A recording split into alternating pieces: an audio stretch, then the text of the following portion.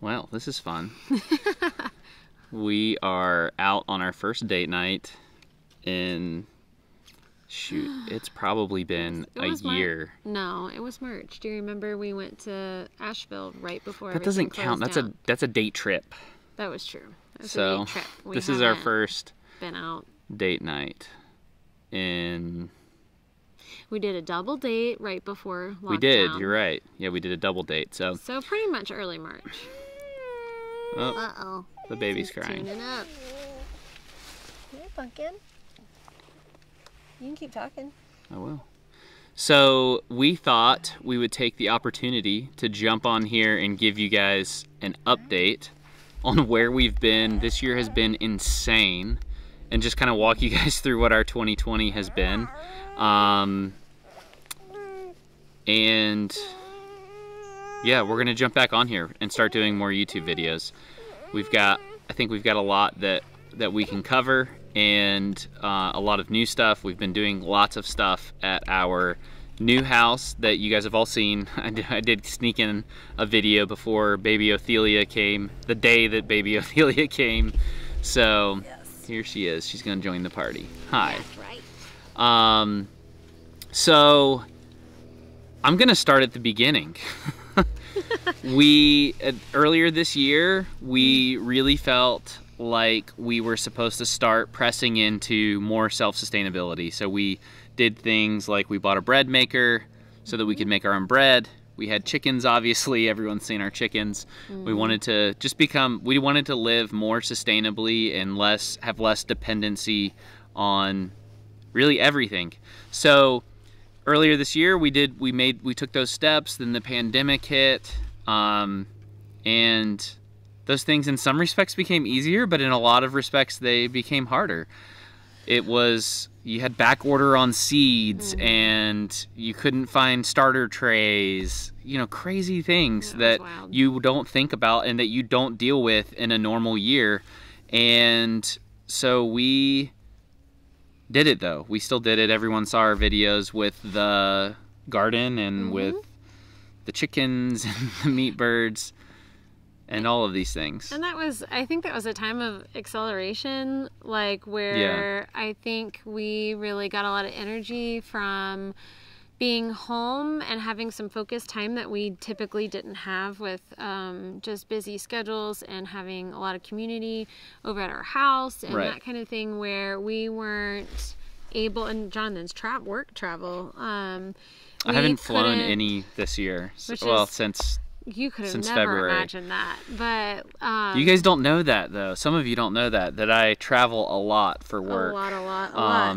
And so that means that any of the projects that we had tried to do, say fall of 2019 or through 2019, we could get, a few hours done at a time, or, taking time off or something like that to get stuff done. But man, it was like a huge backlog of accelerated projects at the beginning of the pandemic. And community-wise, I felt really like we're in this together with everybody. Like we were like sharing food, when the flour shortage and all this stuff. And so I still felt like a camaraderie with, kind of connected to community and neighbors and different things like that through the beginning of things.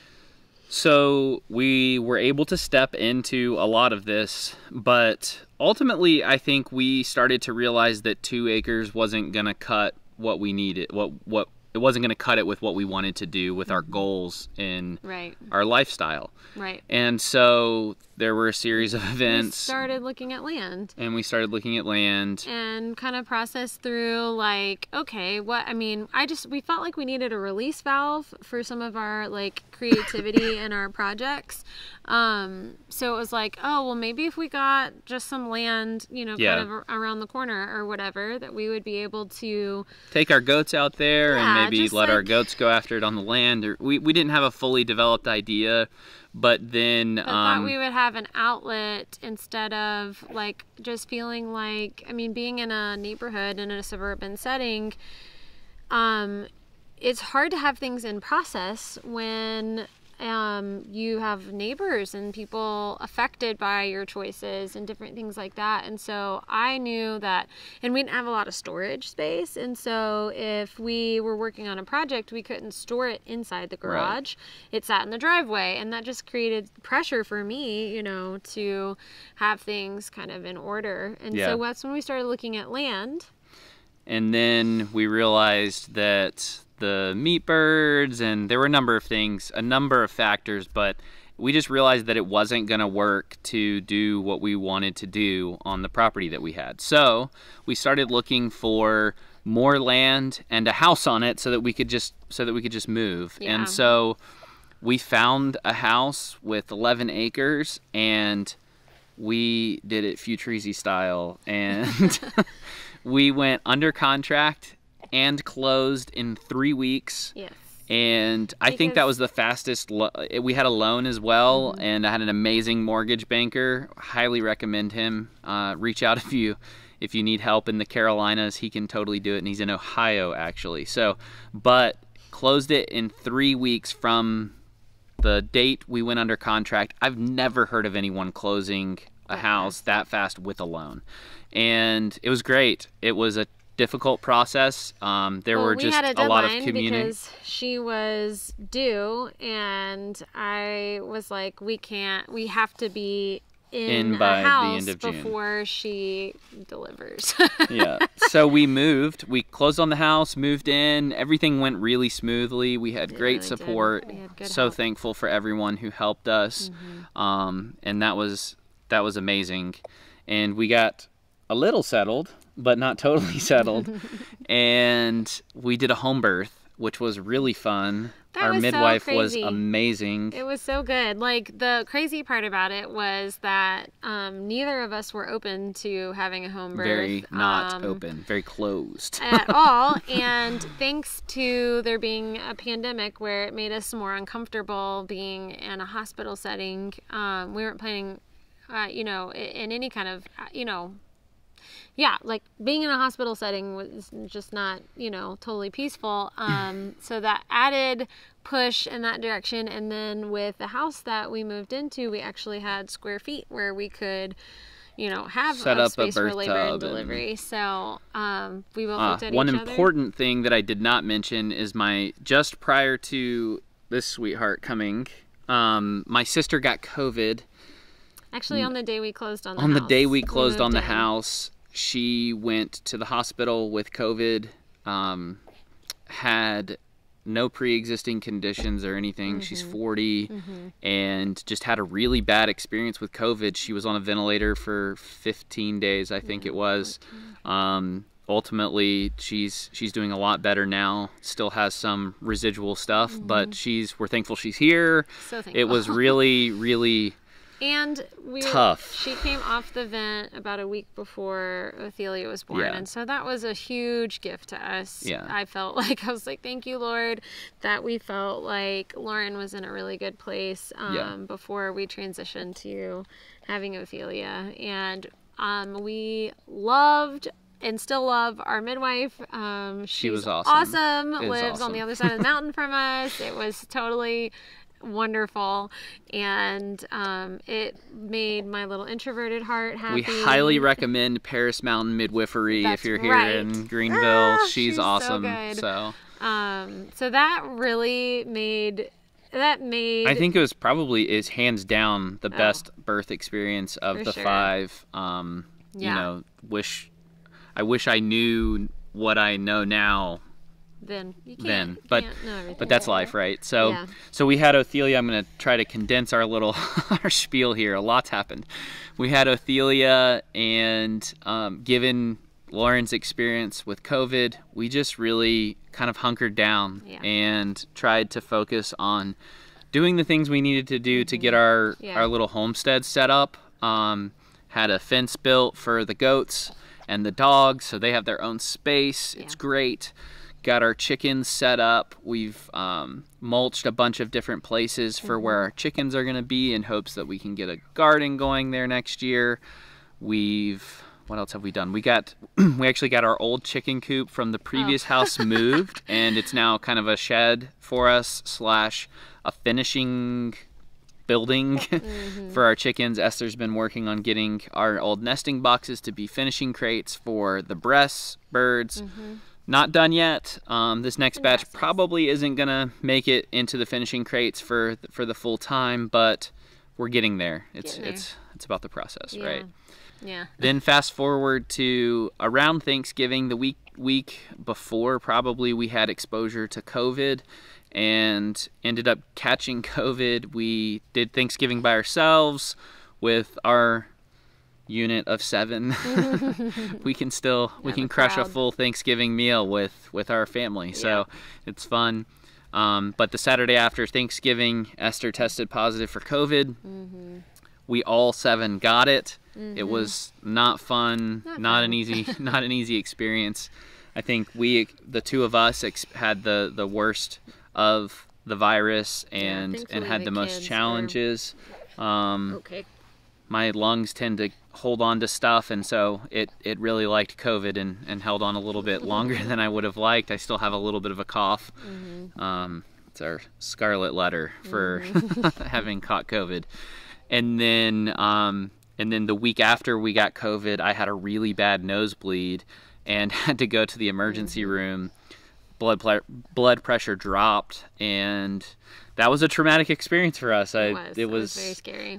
Poor Esther. It's more traumatic for Esther than it was for me. I was just like, all right, Jesus, if you need to take me, go on with it. But that was not very fun. My blood pressure dropped to like 70/44. Crazy stuff. We got it stopped. I'm starting to feel better. Starting to feel better from COVID, but. And then yesterday I went to go pick up a dog house that I had built for Rayma and Hector, and on the way back my truck stopped working. The power brakes and power steering went on a fairly large road. Speed limit is 50 miles per hour. And I almost made it to the neighborhood, but I didn't quite make it to the neighborhood I needed to get to. Luckily, though, I had a recovery strap that I didn't know I had. I thought we broke it at the old house. Oh, nice. I thought we broke both of my recovery straps, and I had never replaced it, and I was immediately regretting it. But I found one in the back of my truck, That's awesome. and a super nice guy stopped. We tried his little, plastic rope, and it immediately broke. I have a big F-250, so, 7,000 pounds there, and then I had a big trailer that I was pulling with a big pressure treated dog house on it. And so we got the recovery strap out, and he was able to pull me into a neighborhood so I could get off of the road. That was really scary, people not seeing me on the road. And then we got it towed. Our neighbor, awesome, we have the best neighbors. Really great neighbors. Neighbor came and helped me tow the trailer back, and then he actually had AAA, and so we were able to get the towing for the truck for free, which was amazing. I signed up for AAA this morning, both of us. I was like, I'm not having this happen again. That again. So you forgot some other fun things. What else did this is all the trauma. You can tell I have trauma. PTSD from 2020. It's been a lot. Well, when we went to take you to the hospital with your nosebleed running out the door with all kinds of stuff going on, getting everyone loaded up, the van battery was dead. Oh, yes. And so had to change cars real quick, and then our sweet neighbor, Parker. what do you call it?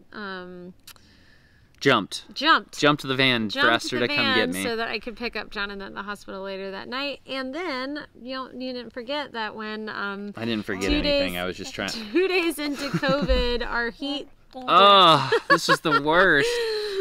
We had no heat at the house, and we quickly discovered. I mean, it's a new. I hope I'm able to piece this back together so that it's not so disjointed. I did forget a lot. I'm so sorry. Well, but it's good. It's good for you. It's healthy for you to forget a lot. Some of it needs to be forgotten. We woke up on the second day of COVID, and I could see my breath in our bedroom. I was like, "Oh my gosh, is my fever that bad?" No, my fever wasn't bad. It was just legitimately like 50 freezing degrees in our room. So we found out that one of our systems is on gas, and our gas propane tank had run out. Yeah. Whatever. Not natural gas, but it needed refilled, and so thankfully Jonathan had presence of mind enough to get it.